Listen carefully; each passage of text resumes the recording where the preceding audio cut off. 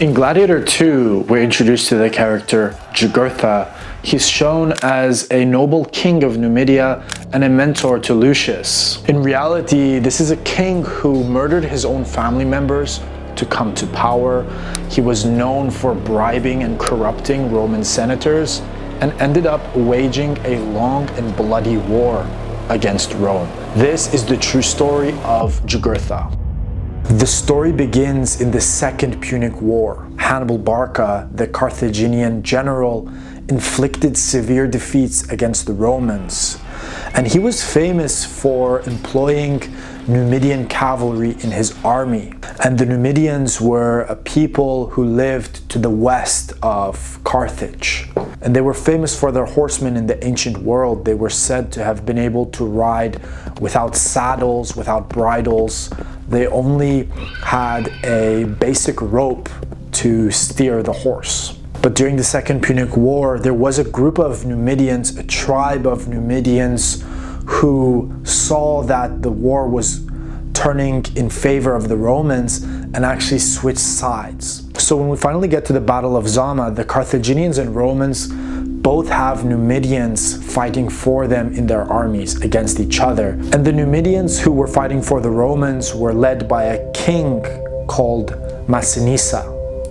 And Massinissa pretty much turned the tide of the Battle of Zama in favor of the Romans and helped them win the battle. And for his loyalty, he was rewarded with the kingdom of Numidia, and he expanded his territory.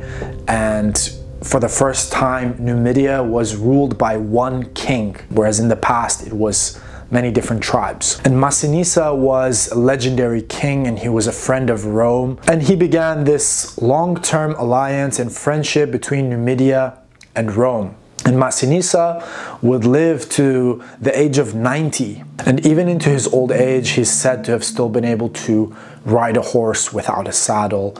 And Massinissa, in the end, he ended up having 3 sons, but 2 of them died of illness. And one of the sons succeeded him as the new king, and his name was King Micipsa. And Micipsa kept the alliance with Rome going. He kept ruling the kingdom. King Micipsa himself had 2 sons, and he also had a nephew from one of his brothers that had died of illness. And this nephew was named Jugurtha. He was raised by his uncle in the royal court alongside his 2 cousins. But Jugurtha's mother was a concubine, and that made him kind of the black sheep of the family. They kind of looked down upon him as lesser than the rest of them, simply because his mother wasn't of, royal blood. But despite that, Jugurtha was a very gifted and talented individual. He was very handsome, he was physically fit, and he had a very sharp intellect and wit. Jugurtha rejected the luxuries of royal life, and he liked to partake in the traditional Numidian games and sports like horse riding, javelin throwing, and foot racing competitions. And he would compete against the common people, and this made him very popular amongst the common Numidian folk. He had a very good reputation. People liked him, people gravitated towards him. He was also said to have been a great hunter, and he was one of the few men in Numidia who was able to hunt lions. So the king Micipsa, he was a little bit worried that Jugurtha was beginning to outshine him and the rest of his family. He could see how popular Jugurtha was becoming, how talented he was, and his sons were still a bit younger and not so developed, and he was also getting very old. And he was a bit insecure that maybe one day Jugurtha, who has all the support of the people, would decide to just kick them out, overthrow them, and take over the kingdom of Numidia for himself. He was worried about that. He saw the opportunity when the Romans came to them to request some soldiers for a war they were fighting in Spain. When you were an ally of Rome, it wasn't so much just equal footing allies. Being an ally of Rome meant you were basically their servant, And whenever they called upon you, you had to send them troops and resources and tribute. And the Romans were fighting a war in Iberia in a place called Numantia.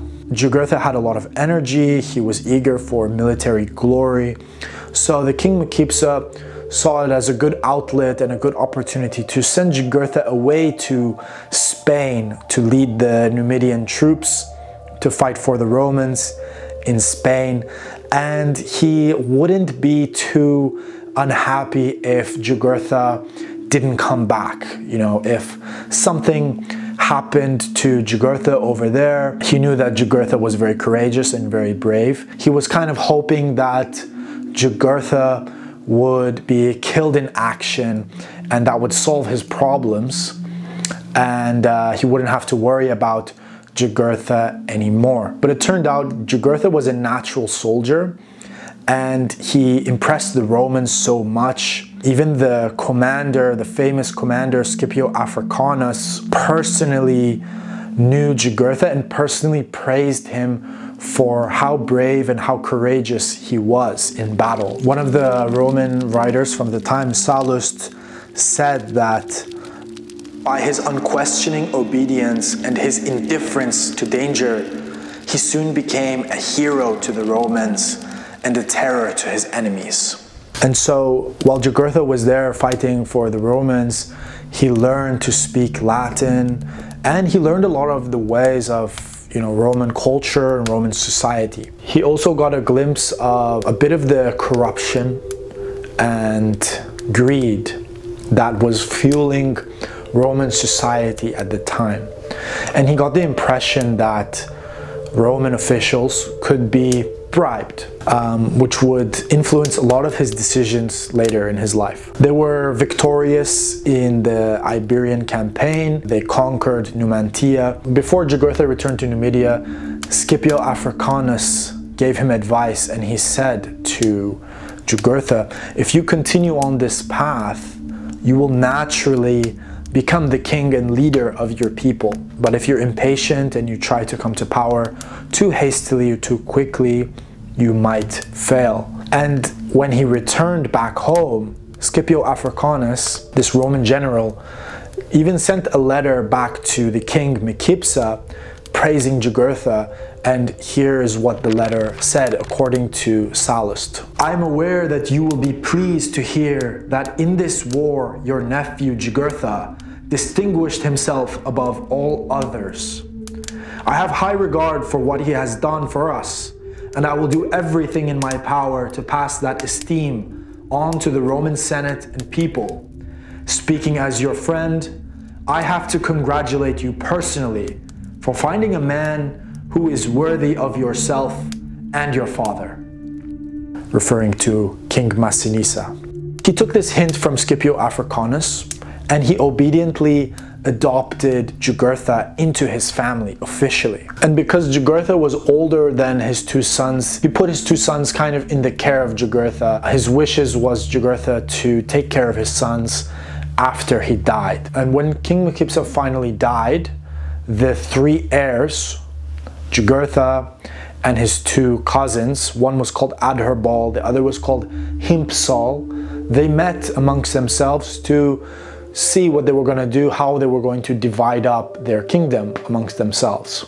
And Jugurtha suggested that all of the policies and laws that their father had instated in the last 5 years, they should annul them because he was kind of senile and he was very old when he made them. And Himpsal, one of the sons, he was the more arrogant of the two. He said, yeah, I agree with you, and one of those decisions he made when he was senile was to adopt you, Jugurtha. And this really rubbed Jugurtha the wrong way. So Jugurtha, a short time later, hired some men to follow Himpsal back to his home.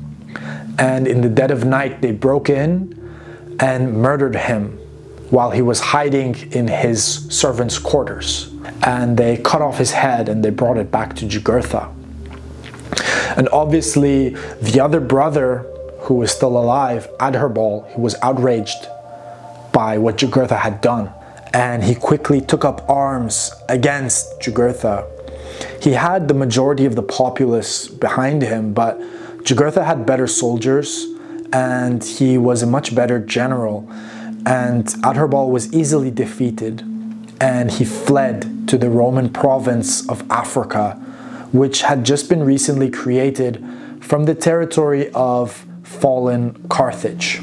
And from there, Adherbal fled to Rome and he went directly to the Senate and he pled for them to intervene.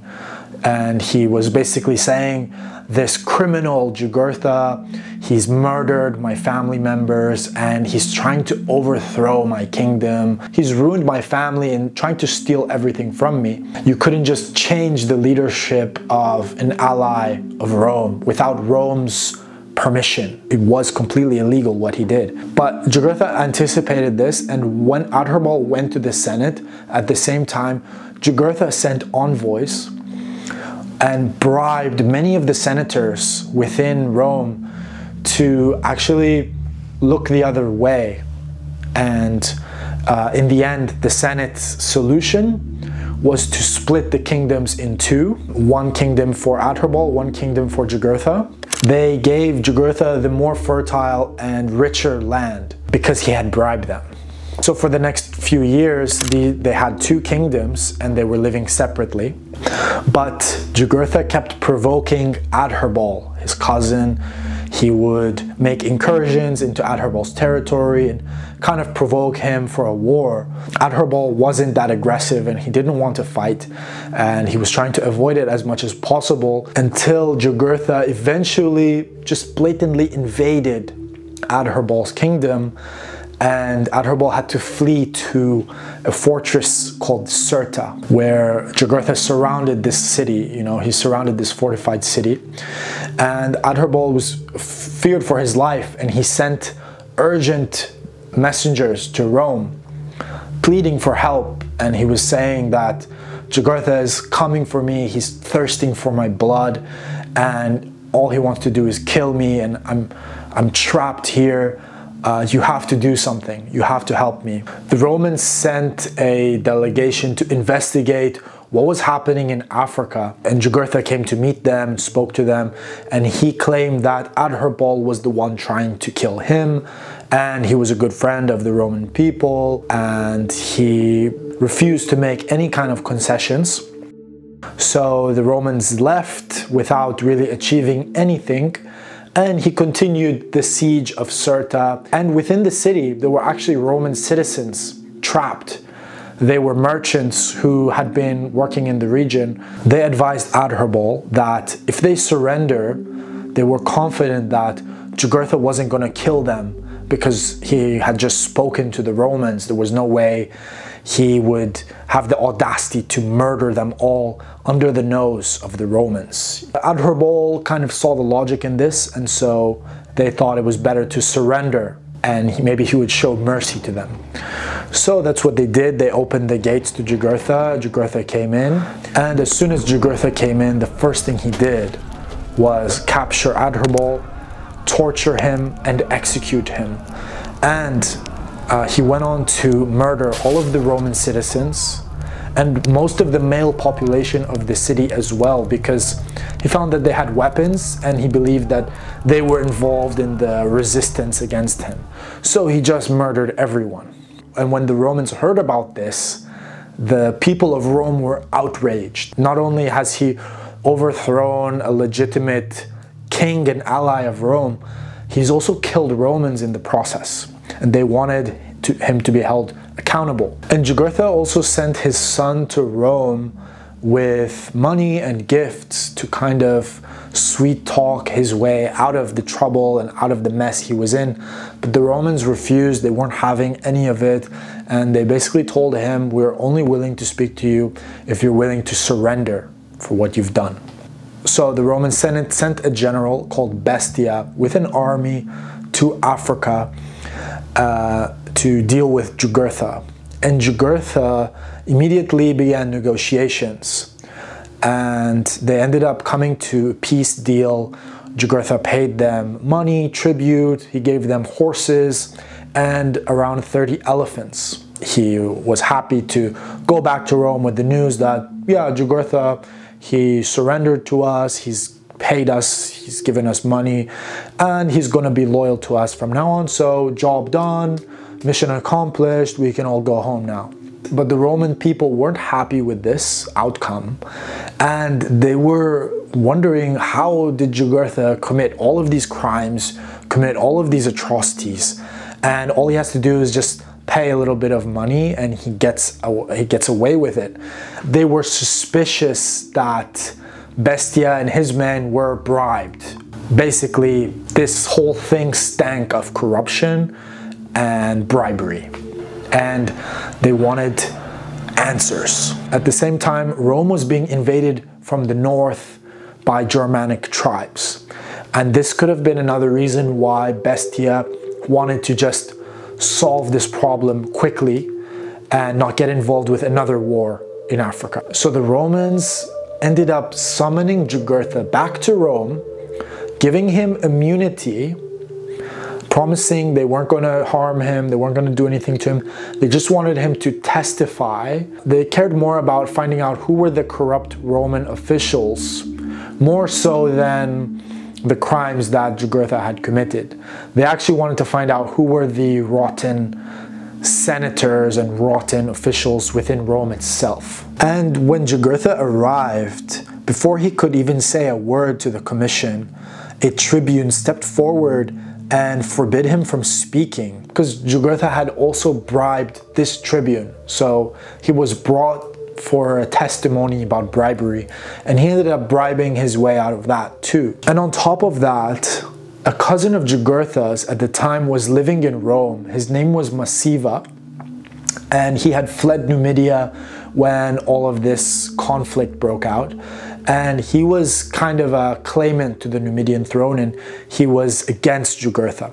And Jugurtha hired some men while he was in Rome to track down his cousin Massiva and murder him in the street. He blatantly did that while he was in Rome. He knew he had immunity promised to him from the Romans, so the Romans couldn't do anything about it, but they were very insulted by the way that he was so blatantly taking advantage of and making a mockery of their system and making them look like fools. And so they had to allow him to leave. From that moment on, there wouldn't be any more peace deals with Jugurtha. And in the year 110, Jugurtha was followed back to Africa by an army under Postumius Albinus. Albinus was a very incompetent general, and he didn't achieve much while he was there before he had to return to Rome for the elections, and he left his brother Ulus to deal with Jugurtha. In the sources, his brother is described as a conceited ignoramus. Jugurtha took this opportunity when Albinus left his brother in charge to attack their camp, caught them by surprise, and cut much of the Roman army to pieces and forced them to surrender.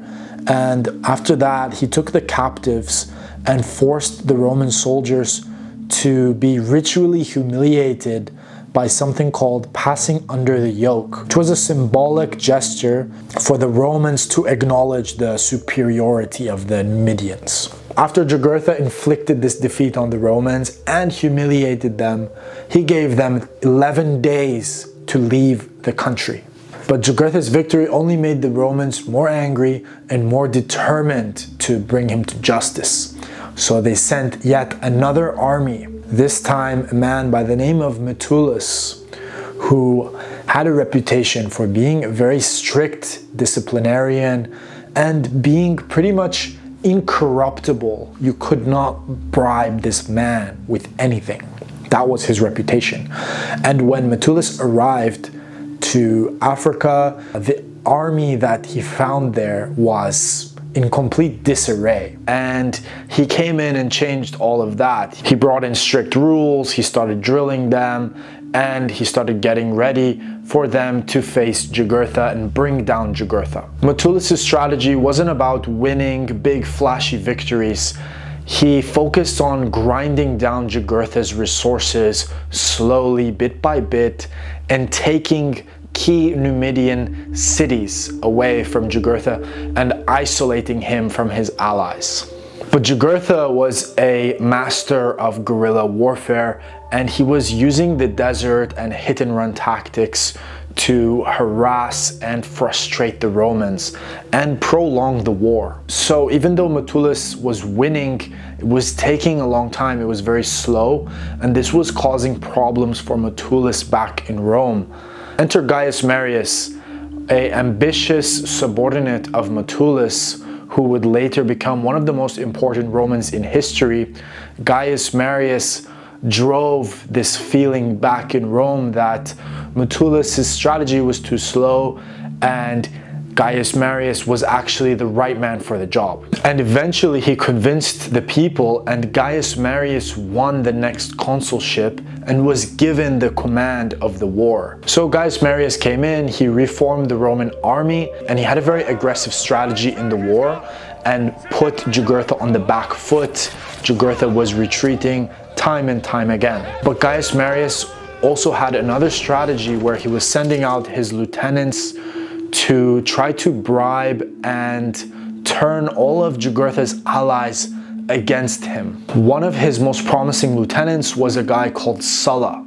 Sulla would also later become very important in Roman history, but at this time he was very young in his career. And Sulla was sent to make contact with the king of Mauritania, one of Jugurtha's best allies. His name was King Bocchus. Interestingly, Sallust tells us at the time the Mauritanians didn't know anything about the Romans. They had never met a Roman. They had just heard about them by name, and the same goes for the Romans. This was the first time these two people interacted. And King Bocchus was actually married to one of Jugurtha's daughters. He made a proposal to King Bocchus that if he handed over Jugurtha, the Romans would reward him with everything he wanted, expand his kingdom, and will also be a close ally of Rome. And King Bocchus was considering this, and he invited Jugurtha and Sulla to a conference, and Jugurtha was under the impression that Bocchus was going to hand over the Romans to Jugurtha.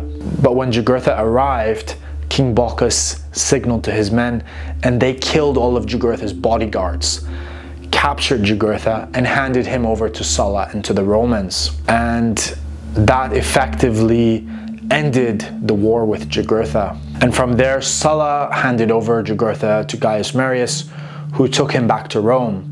But interestingly, Bocchus is said to have given a ring to Sulla depicting this moment when Jugurtha was captured. And Sulla, even though Gaius Marius took the credit for capturing Jugurtha, Sulla would continue to wear this ring for the rest of his life. So from there, Gaius Marius takes Jugurtha back to Rome and parades this Numidian king through the city in chains for the amusement of the Roman people.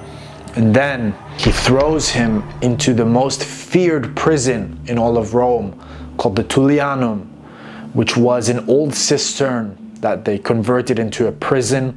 It was essentially a giant pit with a trap door at the top.